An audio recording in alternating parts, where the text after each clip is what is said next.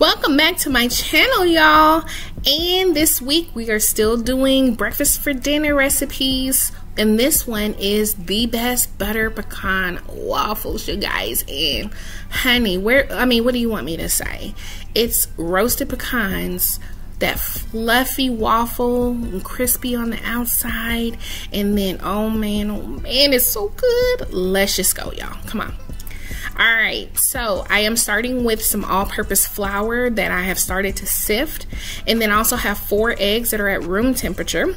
And then also we're going to do some chopped pecans, which I will roast on the stovetop, brown sugar and granulated sugar, a stick of butter that I'm going to brown, and then also some vegetable oil, baking powder, and salt.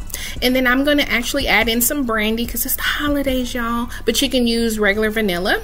And then I have some whole milk as well as 1 cup of buttermilk. So I'm going to finish sifting all of my dry ingredients together, and this is the core of this is just a basic buttermilk recipe that I've used over and over again from Divas Can Cook, but I have just adjusted it and tweaked it. And so I'm going to mix those dry ingredients together and set it aside. So on your eggs, we're going to separate the yolks, and because we're going to create oh gosh, I'm running a blank. Egg whites, y'all. But make sure your bowl is dry and clean. And then we're gonna finish mixing up our other wet ingredients. And then I have my brown butter that I did stovetop. Totally optional, but let me tell you, this brings that nutty, toasty, toffee flavor that makes it butter pecan. So I'm just going to mix that together with a little bit of brandy. Add as much or as little as you like. And then we're going to create a well inside the dry ingredients and start adding in our wet. And so you don't want to overwork your batter, and that's why we sifted it, because we're going to fold it just a couple of times. You don't want, it's going to be lumpy, okay? So don't try to beat the lumps out. So in your other bowl, I am going to beat my egg whites, and while I do that, go ahead and use this opportunity to subscribe to my channel if you have not already. And thank y'all so much to those who have already subscribed and watched the videos and the comments. I appreciate you guys so much. I get so energized by you guys. Thank you.